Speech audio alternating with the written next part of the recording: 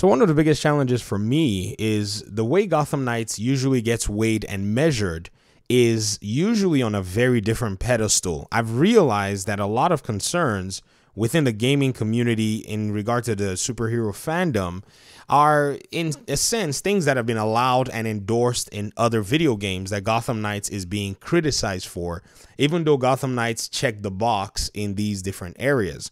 One of them is the combat system for Gotham Knights.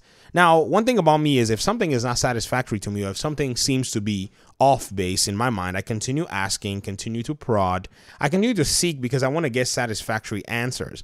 Now, to some people, it may feel tiring. It may feel like, oh, this has been done or said before. But again, this is for my own, curiosity to be fulfilled and satisfied. So this combat area of Gotham Knights that usually it comes up as a contention is one that is very interesting. So what I'm going to do is I'm going to be pitting Gotham Knights combat against numerous video games that have been, in a sense, highly hailed to be these bastion of what combat could look like in different video games. Now, right off the bat, you're going to realize that more than likely Gotham Knights is not going to rank very high because it doesn't really do too much in a unique sense. But you're going to realize that it's going to rank on similar scale as a lot of combat systems that are in different video games. Now, today we're going to start with Gotham Knights, in my opinion, what I think is its closest representative in regard to combat in video games, and that is with Assassin's Creed Valhalla. A lot of former Ubisoft developers worked on Gotham Knights. Valhalla is a Ubisoft game, and as many may scream and shout and cry that Ubisoft games are soulless and blah, blah, blah, a lot of these people have a lot of Ubisoft games in their library. For you to have discovered that Ubisoft games are soulless by the time you got to Valhalla meant you've basically been trekking your way through a lot of these soulless games, according to you. So let's just use those as kind of a measure today, because not only are, these particular games similar in some sense, you can see a lot of different aspects of, say, the Assassin's Creed Valhalla game and Gotham Knights. I think there's a clear influence even in the way they have their enemy numbers and some of their RPG-esque mechanics with the health bars and so on and so forth. You can see them there. One thing I noticed about Valhalla's combat when I actually started to, revisit this topic, because I only have about 50 hours in the game, specifically my time in the game. Not as much, but I think it could have been better. Once I beat the game, I kind of put it down. I have 58 hours on the game.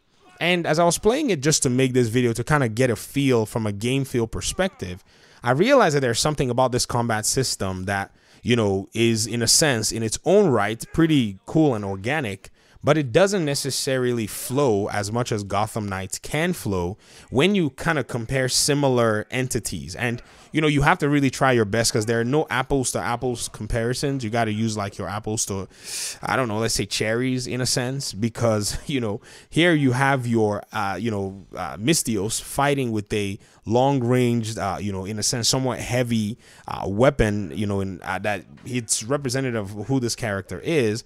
And the closest that you can match him with is Robin in Gotham Knights, who uses a staff as well. So both characters using a staff, and the way that they both fight and the abilities that they have, their quick fire abilities, their quick, attack abilities, their movement, their flow, all of these different elements are things that will be weighed in this conversation.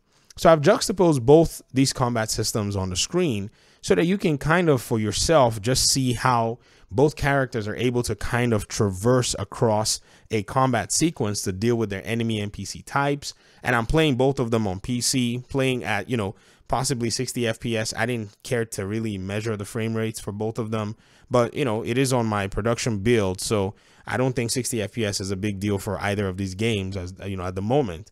And so with all of that, I had to say that, in my opinion, I felt like Odyssey's combat was a little weird because it really did break. But I don't expect everybody's combat to be the same when it comes to how, combat systems and combat mechanics flow. But if you ask me which combat system I prefer from a flow perspective, I would definitely vote for Gotham Knights, because Gotham Knights allows for continuity in order for me to be able to chain my attacks and continue to move around the battlefield, in order for me to be able to change how I play, change how enemy NPCs try to, deal with me, because there are a lot of, range characters in the Gotham Knights game, more range characters than you have in Assassin's Creed Valhalla. And then you also have all kinds of different fun elements. And that's something that I really found that as I even was playing Valhalla, which I haven't played in a long time. I said Valhalla, sorry, Odyssey. I don't know why I keep saying Valhalla. Scratch all that Valhalla. I said Odyssey is what we're talking about. I realized that I would rather prefer to play Gotham Knights because to me, I thought the combat was actually a lot more fun than Odyssey's combat. Because Odyssey's combat did have its own unique elements in a sense that it's designed differently. I preferred to be able to kind of flow in a sense from character to character in terms of enemy NPCs and be able to run around and kind of just create dynamic aspects of the way I encounter them. One other really interesting thing too is both games actually have a perfect dodge system, which is something that's quite unique because I realized that a lot of people have problems with the dodge mechanics in Gotham Knights. They were like, well, Gotham Knights has got a dodge mechanic that just seems to break flow of the way you fight your enemy NPCs and so on and so forth.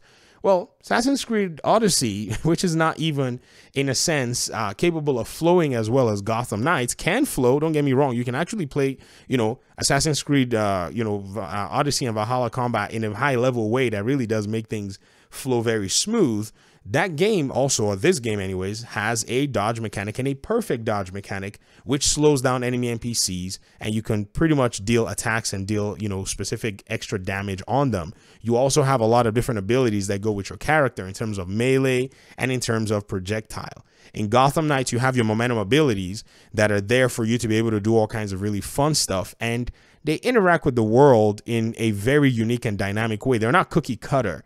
In the case of, say, Assassin's Creed, Odyssey, you were, limited to how many of them you could equip at a given time after unlocking them. This is just the way they built the system. I haven't really played Valhalla past like 5 hours, so I don't really know how Valhalla may have improved on this. But I know that you had limitations and so on and so forth. I also know that in the case of Gotham Knights, you have access to all of your momentum abilities as long as you have the momentum bar to be able to pull them off. You can also gear and spec to build momentum abilities when you use your perfect dodge, which gives you not only the ability to attack an enemy NPC when they miss from a perfect dodge, you can pretty much do a takedown attack or a perfect attack or whatever it's called. And then in some cases, if you put on gear that allows for you, you can build momentum abilities. So in looking at both combat systems, I see where both of them shine, but at the same time, I don't see where Valhalla, or I keep saying Valhalla, Odyssey outshines, a game like Gotham Knights when it comes to Robin's own combat. And I have to use Robin again. I can't really use Batgirl in this scenario. I can't really use, Red Hood in this scenario, nor can I use Nightwing. I'm trying to find some kind of a common ground between this Mystios here and even Robin himself. Maybe if I use like some of the much more shorter, close range, faster attack weapons, we might be able to go into, say, comparing with Batgirl and comparing with Nightwing. But I think this also, in a sense, emphasizes the strength of what Gotham Knights is capable of doing. Remember, in Assassin's Creed Odyssey, you could either play as, either of the twins. But for the most part, when I've watched people who've played as the other twin, because I played as one, and you can't switch like Valhalla, which you can switch on the fly, there's basically no difference in how both of them play. Both of them play the exact same way. And even in Valhalla, if you switch whenever you want, it's basically the same character with minimal animations to kind of differentiate between the two different characters. And you don't really see too much of a difference, or I didn't see too much of a difference in my playthrough. In Gotham Knights, on the other hand, you got to see more of that unique, sense of distinctives between your four characters, which is something I'm going to talk about in a separate video, but I thought I'd lead that on for the most part. So when it comes to Gotham Knights combat system, and when you compare it to other games that have received good praise, games that have received very good, endorsements, if you look at, say, maybe a game like, Assassin's Creed Odyssey, and look at, say, what was the rating of the game? How was the game received? What was the Metacritic score and stuff like that? What did people say about the combat? And all of this stuff, you'll see that there's no way that this combat outshines Gotham Knights combat. Now, I will also say, because Odyssey is my favorite of the Assassin's Creed games being set in the ancient Greek world, I will say that in terms of systems and mechanics and open world and a lot of the different aspects in terms of content and so on and so forth, This game eats Gotham Knights alive. I mean, it's a big, massive, open Ubisoft world game, no doubt about that. But there is context. You're dealing with ancient Greece versus just the representation of Gotham. So already you're definitely going to be seeing some really cool stuff as to how Odyssey is going to have, or did have, or does have, I won't say did have, does have a bigger scale than Gotham Knights. But when we center it down to combat, we'll see that, you know, Gotham Knights is just as on par with this particular game as it is for any other game. I guess that's my cue to go. My phone's ringing. Thanks for watching. Peace out. This was just poor planning on your part.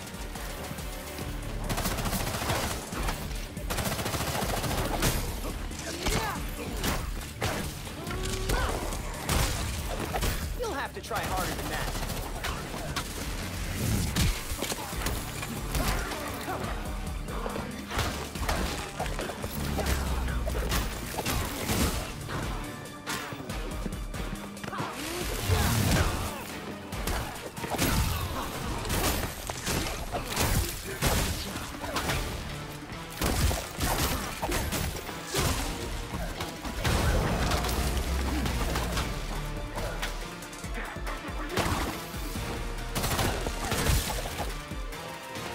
Just what I wanted. More fight.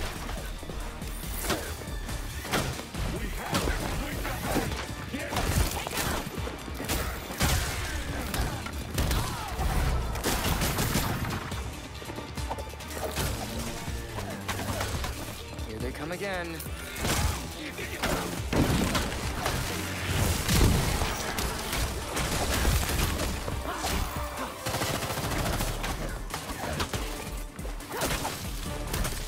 For a while.